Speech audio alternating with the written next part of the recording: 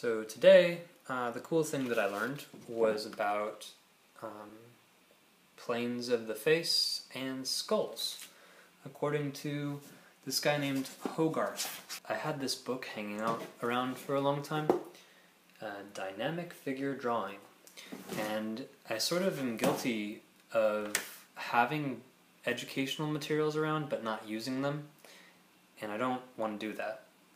So I opened up the book, I began to read it, and I decided to do some...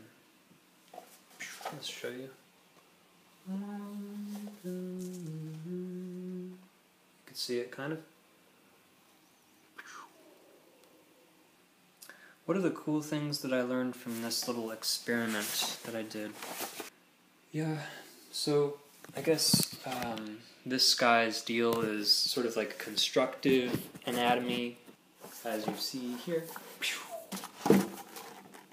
Right, so his whole deal appears to be just like cylinders and spheres and wedges. That's what he says.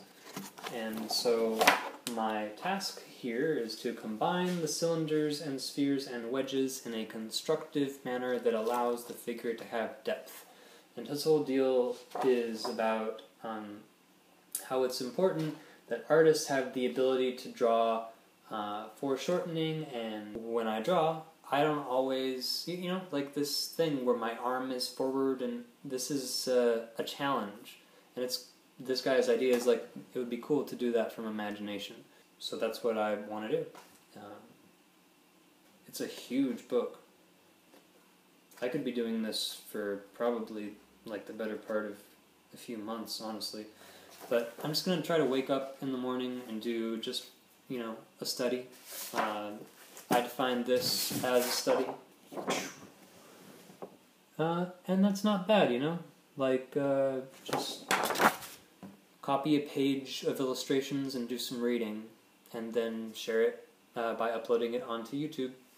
And I think I'm going to include like some sort of Discord server, because maybe there are other people who are trying to learn how to be better artists, and they want to, you know, sort of be my friend. That'd be cool. That's it. Thank you for watching. Have an excellent day. Cheers. Subscribe and like if you would like to be my study partner.